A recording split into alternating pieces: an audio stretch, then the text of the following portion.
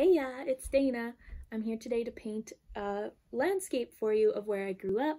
It's in the Alberta foothills and it's one of my favorite views, and so I thought I would paint it today just as something else for my Etsy shop, but also because I thought it would be fun.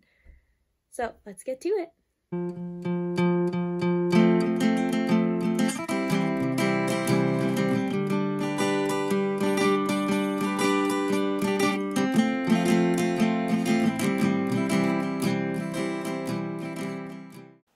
Alright, so first I'm going to start by painting the foothills on the front, or the foreground, and then the sky on top afterwards, but I'm going to use light colors, because that way I can go back and paint on top of it. If you start dark, you're basically pooched. And I'm going to start with green. Now I'm going to add a little bit of more, like darker green to the mixture, just to add some contrast. I do want to already start adding some texture since it's still wet. It kind of looks cool. I can kind of pull away some of the water with my brush, although this is very difficult with this size of brush. Okay, now I'm going to do a bit darker green. This is actually kind of a blue-green. I'm not sure why I'm using this, but, well, we're in it now. That's okay. But don't do too much blue. This is actually harvest. It's a good base. It's a good place to start. Now I'm going to do the sky, so I'm going to do a tiny bit of blue. Boop.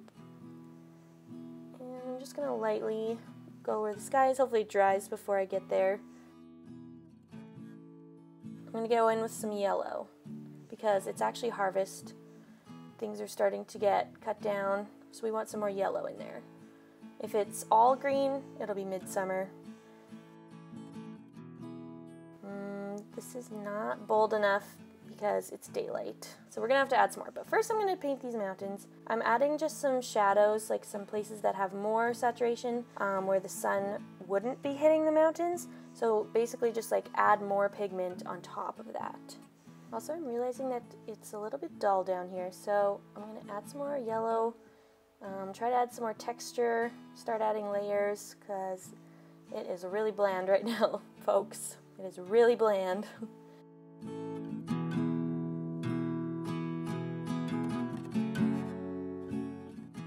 do want this to be a bit darker green, and I want the bottom of the mountains to have more shadow. So I'm going to just keep adding layers of texture onto the mountains. Also, sorry about that, my video cut out a little bit, and I didn't realize that I didn't record me painting the bales.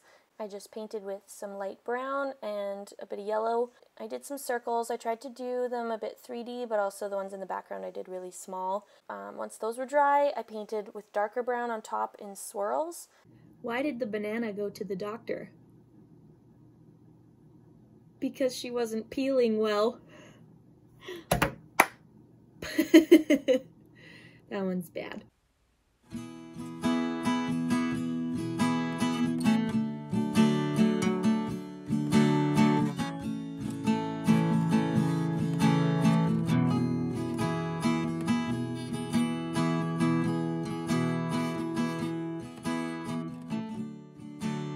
So now I'm going to go add more contrast on my front hills because I'm just still not happy with where they're at.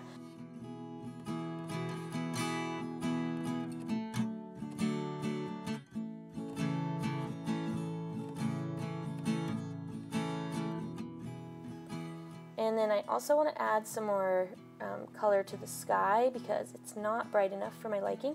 And then I'm going to take my Kleenex and create a cloud stamp while it's still wet and just dab away some of the color to create cloud effects. So that's what I like to do. Real simple, nothing fancy. I'm just adding little details, and then I'm also going to add a sun up here. Just a little yellow circle, kind of over top of one of my clouds / the sky. And I'm just eyeballing it. You could also find something circular that you could trace or stamp even, if you like it to be perfect. I don't need mine to be perfect. I kind of like it when it's whimsical. But there we go. So I just use yellow for that, and then now I'm going to use more green I'm going to go in and add some little trees along the mountains. That way it's like defined space, because otherwise it kind of seems unrealistic. Ta-da! I'm going to sign it because I think it's good. I like it.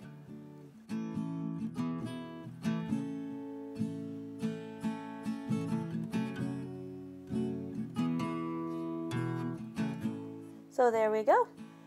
I signed it. It's drying, just waiting for the trees.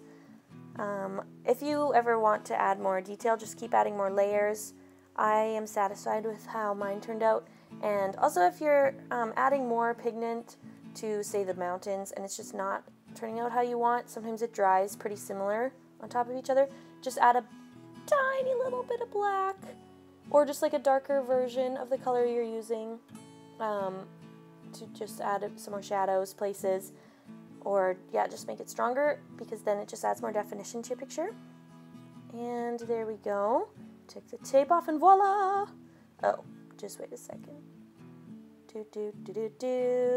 Just gonna add some shadows to my bales because that makes more sense. Shadow.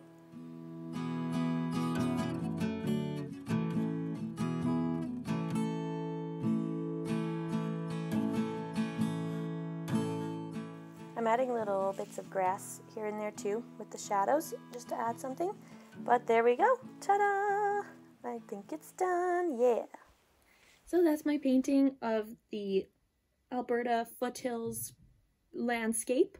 I never know what to call my paintings, but I just kind of make them up as I go, and they're always very descriptive. But anyways, so my Alberta Foothills landscape photo or painting.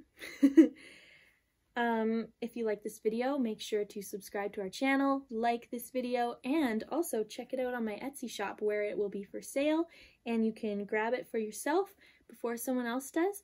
My Etsy shop is Prairie Alpine Art Co. Check it out. I would love that. And if you have any other ideas for what I should paint, let me know in the comments below. Bye!